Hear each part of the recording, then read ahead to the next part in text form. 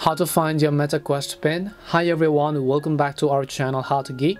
So in today's video I will guide you on how you can find out your MetaQuest pin, so just make sure to watch the video till the end.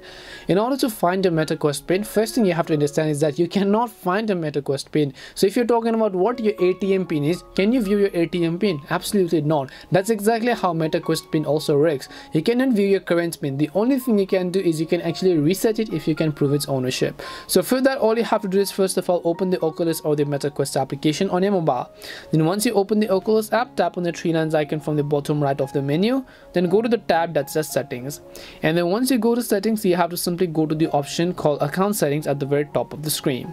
And once you go to account settings, here you'll find the option called reset MetaQuest pin, so just make sure to tap on it.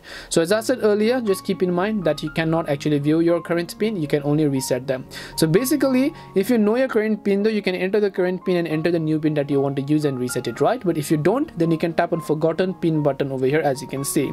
So it says after submitting a request, you will receive an email containing a link to reset your pin, so just tap on request pin reset over here. Now once we've done that, we're going to receive an email, so we're going to hop out of this and then we're going to go ahead and then open up our email and see if we have received any type of email from Meta to actually reset our pin. So I'll just tap on your pin reset request. As you can see, I've received it. Then just tap on this link and then it will take you to a new page where you can simply enter your new pin that you want to use. Just enter the new pin that you want to use and then confirm the new pin, and then after you've done that, just tap on the save button and your changes will be successfully saved.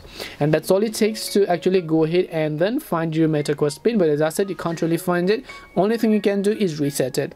Hope this video helped you. If it did help you, then make sure to leave a like and subscribe to the channel. If you have any questions though, feel free to leave them down. Thank you very much for watching and see you in the next video.